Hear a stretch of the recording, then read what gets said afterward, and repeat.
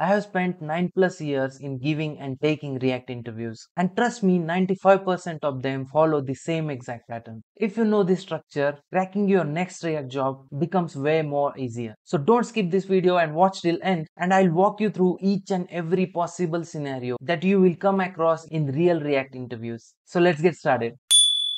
So talking about React interviews, there will be at least two rounds. The first will be based on your foundations and basics, and the second will be more on the project and the framework side. But if you are applying for mid to senior roles or even like super senior roles or staff engineer roles, there can be multiple rounds like 3, 4, 5. So the first two rounds will be mandatory. These are like 95% of jobs will have these two rounds. For the next three rounds, they are optional. They are most likely to be asked in the higher or like in the product based companies, and that too for expert or senior people. So I'll walk you through all these React interview rounds, and we will discuss about everything that can be asked in each and every round.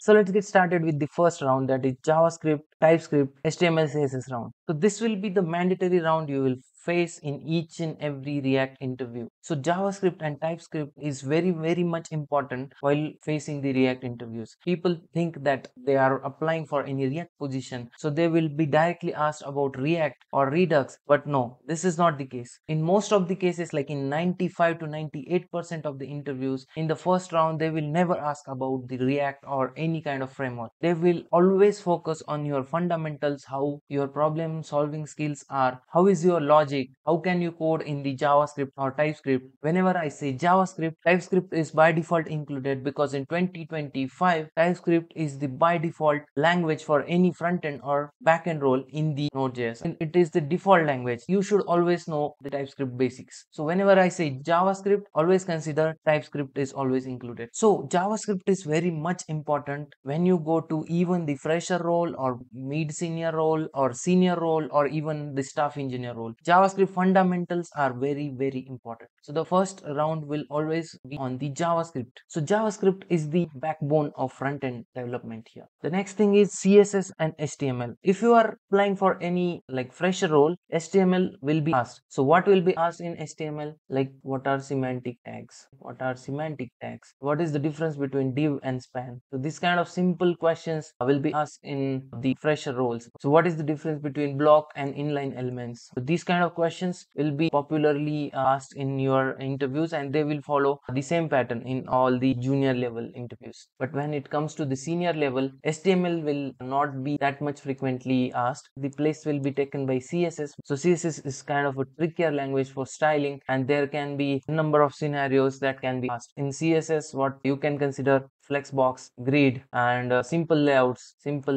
that can be asked. Box model, it is like the most popular question in the any CSS or any front end interview. What is CSS box model? What is box sizing? What are different units like pixel, vh, vw? What are the differences? So these are very common questions that can be asked in any CSS related questions. So coming to the JavaScript part, JavaScript is kind of an ocean. We can ask in anything from JavaScript. The scope is very large in case of JavaScript. Popular questions are like promises and async await. Then closures, what are closures? That can be asked. In case of senior interviews, they will ask about event loop and internal working of JavaScript, how JavaScript works, why JavaScript is single threaded, and how can we do asynchronous programming and that kind of stuff. Then like this and call apply and bind. So these kind of questions are very much popular in any level of interview, like from junior to the expert level interviews, they will ask these kind of questions. You can check my interview related videos for this purpose. So this video is all about the structure. By the end of this round, they will ask you one JavaScript code question. What that code will be, it can be related to strings or arrays or objects. It can be from anything, right? And in some advanced cases, they will ask about the promises and async code as well. So this can also be asked. You should be prepared for this. This is a must. There is no option to coding, and there will be no any interview which will go without having this JavaScript code. They will certainly ask for JavaScript code in your first round. So that was regarding the first and basics round about JavaScript or TypeScript and CSS and HTML. Okay. So the second round will be on the React plus frameworks, what frameworks you are using in your current company, what is your project is about, and the state management, and the machine coding. So this is the important part. So generally this round will be of 1 to 2 hours, generally 1 to 1.5 or 2 hours, because it consists of this machine coding, and this machine coding takes time. They will give you 30 minutes to 45 minutes, and in the rest 45 minutes they will ask about this. So what they will ask in React, they can ask from props and state to advanced concepts like SSR, SSG, and bundling, and so many advanced topics like Next.js. There can be a number of things that can be asked as a part of React. Also, how React re-renders, how rendering happens in React, and what are the hooks? Very important question. What are the hooks? What are the built-in and custom hooks? Custom hooks. Very popular questions in React. What is context API? Context API. Very much important. So these kind of questions they will ask under React. In the frameworks and libraries, you can say Redux, how it is integrated with React. Redux they will ask, and if the need is there, they will ask for React query. It is not frequently asked, but if that company has implemented React query, they will certainly ask a couple of questions on that. In the frameworks, Next.js is very popular nowadays. Next.js,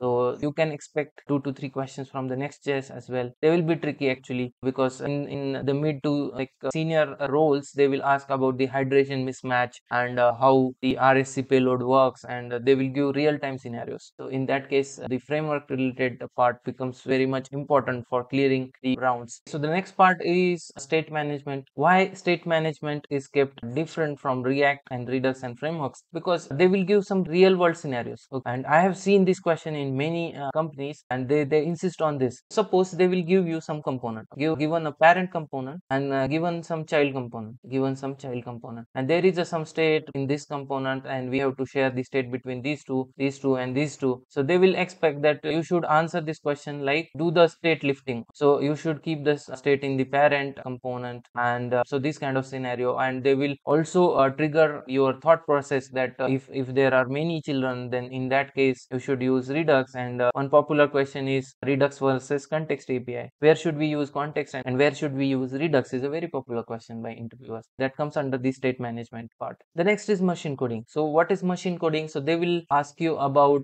building a folder structure or tree structure, OTP input. So for this machine coding, you can refer my Win React machine coding series. In that I have covered most of the questions that are asked in real React interviews. This was about the machine coding. So generally they will give 45 minutes for this round, and they will ask you to walk you through the code that you have written, and they will also ask some follow-up questions to modify the code that you have written, so as to ensure that the code that you have written is not copied from somewhere, and you have written your code by yourself.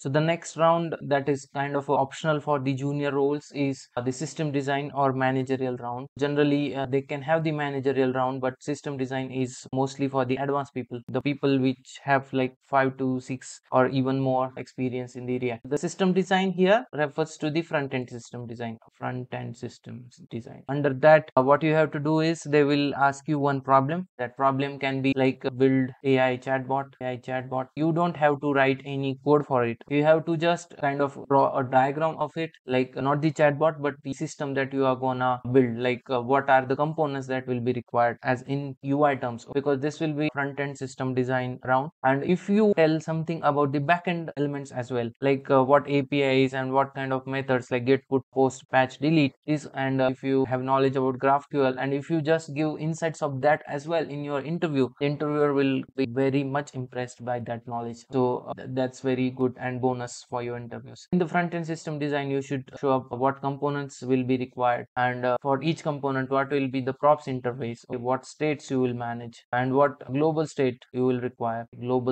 This kind of stuff you can play with. And the next thing is what APIs you will require to fetch data from. APIs, the name of the APIs, you can say the data models, like what arguments the UI will send and what response the UI will get, and that will be bound. That kind of things you can discuss here. It's more about a discussion and not a formal technical round in most cases. Yeah, this is about the system design and managerial round. The next round that you can probably face is behavioral and product mindset. This is kind of very optional for even the product based companies, because this is not asked for 7 to 8 years, you can say, because this is very much dependent on the company. Even for like 2 to 3 years experience also, big companies have the behavioral and product mindset round. But on the contrary, when there are some product based companies which don't ask for this round even for like 9 to 10 years of experience. This is very much important round, and even there are candidates those will be eliminated in this round as well. What is the elimination risk here? Because the questions will not be straightforward. They will be such that they will give you some scenarios, or they will just discuss with you. But during that discussion, what approaches you take for solving the problems, what is your thought process, how do you see the regular day-to-day work in your life or in the office life, from that they deduce some things, that like what are the values, how are you as a human, how do you treat the company's values. So this kind of stuff they judge from your answers, and if you fit in their company's culture, they will hire you, otherwise they will not. So they are kind of a very sensitive people, those who take this round. Be prepared for this as well. How to prepare this? Keep your stories ready.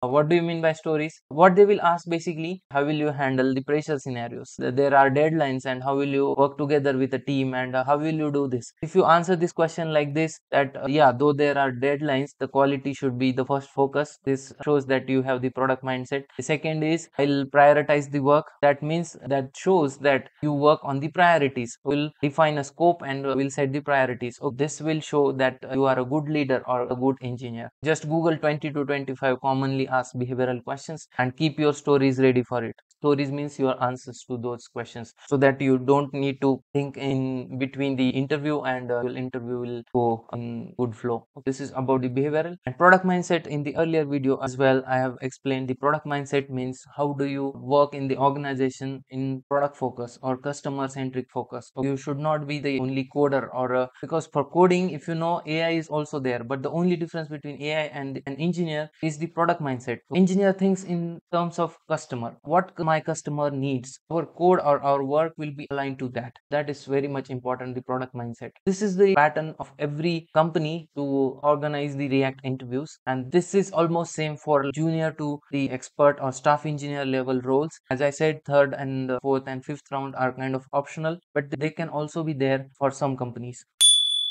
95% of the interviews follow the same flow. If you prepare round by round, from JS fundamentals to React machine coding, system design, you will be ready for almost any company. And if you want me to create separate videos for each round with sample questions, let me know your thoughts in the comments. And don't forget to subscribe the channel. That's it for today. Bye bye.